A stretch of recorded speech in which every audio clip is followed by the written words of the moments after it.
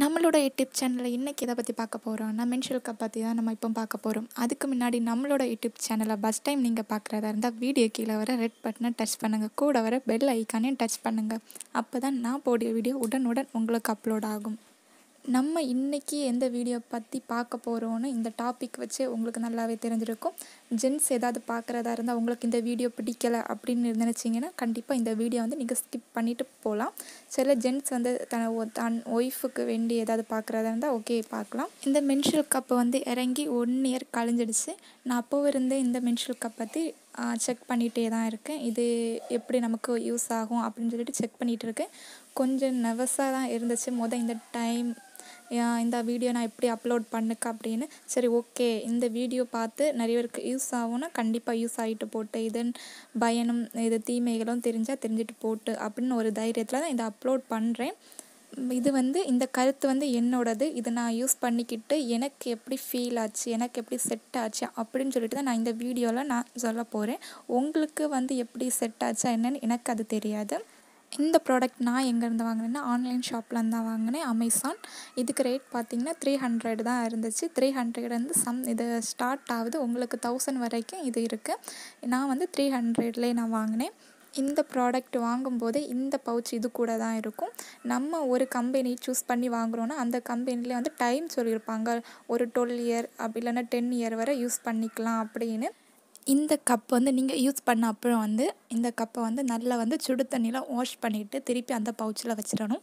அதுக்கப்புறம் நெக்ஸ்ட் உங்களுக்கு தேவைப்பட நேரம் அப்போ எடுத்து நீங்கள் யூஸ் பண்ணியிருக்கணும் அப்படின்னு தான் போட்டிருக்காங்க. இந்த ப்ராடக்ட் நீங்கள் எப்படி யூஸ் பண்ணணும்னு சொல்லிட்டு அந்த கப் பவுச்சு கூடயே ஒரு கார்டு கொடுத்துருப்பாங்க. அதில் எல்லா டீட்டெயிலும் கிளியராக போட்டிருப்பாங்க. இந்த கப் பார்த்திங்கன்னா இப்படி தான் இருக்கும். இதுக்கு கீழே ஒரு ஸ்டெம்பு மாடலில் இருக்கும். அந்த ஸ்டெம்பை பிடிச்சிட்டு தான் நம்ம கர்ப்பவாயில் செட் பண்ணணும். இந்த கப்பில் முக்கால்வாசி பிளட் ப்ளீடிங் ஆனோடனே அதுக்கப்புறம் நீங்கள் அதை ப்ரெஸ் பண்ணி அந்த ஸ்டெம்பை எடுத்து அதுக்கப்புறம் ப்ரெஷ் பண்ணி வெளியே நீங்கள் எடுத்துக்கணும். பிளட் ப்ளீடிங் பார்த்திங்கன்னா ஒரு 5 ஹவர் இல்லைன்னா 6 ஹவருக்கு அப்புறம் நீங்கள் இந்த கப்பை எடுத்து மாற்றி வாஷ் பண்ணிவிட்டு திருப்பி செட் பண்ணிடணும்.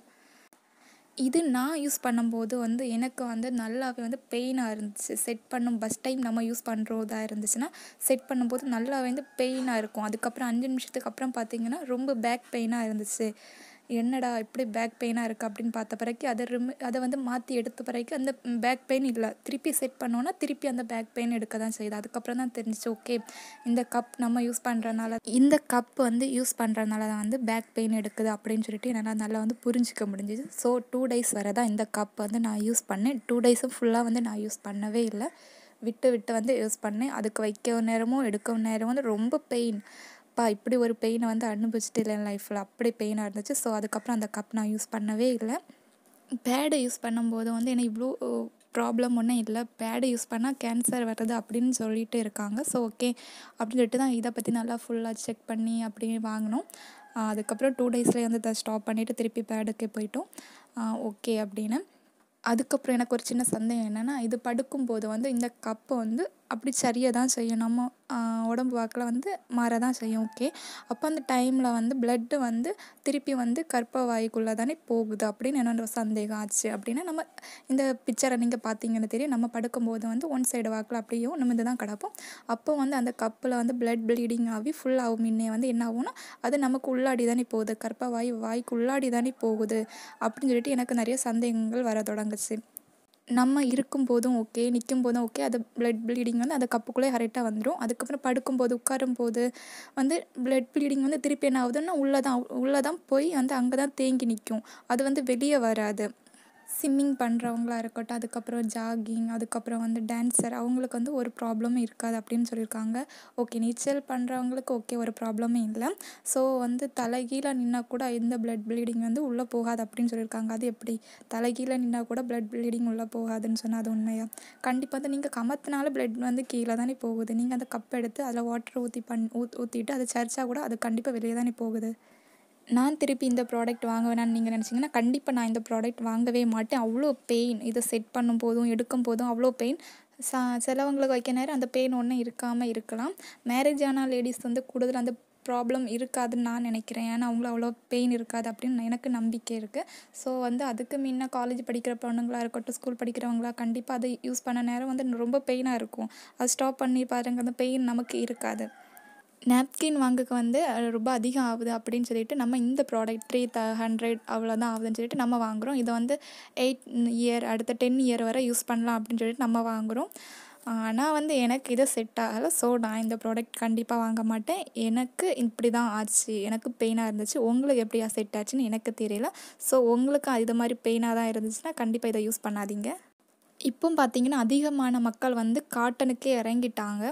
ஸோ காட்டன் இருக்குது, அதுக்கப்புறம் வந்து பேட் இருக்குது. ஸோ இதில் வந்து கேன்சர் வருதுன்னு அப்படின்னா கொஞ்சம் டிஃப்ரெண்ட்டாக திங்க் பண்ணி யூஸ் பண்ணலாம்.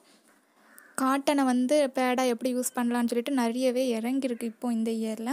ஸோ அதெல்லாம் வாங்கி நம்ம கண்டிப்பாக யூஸ் பண்ணலாம். இப்படி ஒரு பெயினை வந்து நம்ம வாங்கணும் அப்படின்னு சொல்லிட்டு ரொம்பவே பெயினாக இருக்குது. ஸோ வந்து இந்த ப்ராடக்ட் வந்து வாங்குறதா இருந்தால் நீங்கள் கண்டிப்பாக செக் பண்ணி யூஸ் பாருங்கள். உங்களுக்கு பிடிச்சிருந்தா கண்டிப்பாக நீங்கள் இதை யூஸ் பண்ணுங்கள், ஒரு ப்ராப்ளமும் இல்லை.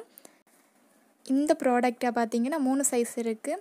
மீடியம், ஸ்மால் இருக்குது, லார்ஜ் இருக்குது. ஸ்மால் வந்து காலேஜ் படிக்கிறவங்களுக்கு யூஸ் பண்ணலாம். மீடியம்னா மேரேஜ் ஆனவங்க. அதோட லார்ஜுன்னு சொன்னால் ரொம்ப வண்ணமாக இருக்கிறவங்களுக்கு, லாங்காக இருக்கிறவங்க, அவங்களுக்கு வந்து ரொம்பவே பிளட் ப்ளீடிங் ஆகிறவங்களுக்கு கண்டிப்பாக அது யூஸ் பண்ணலாம்.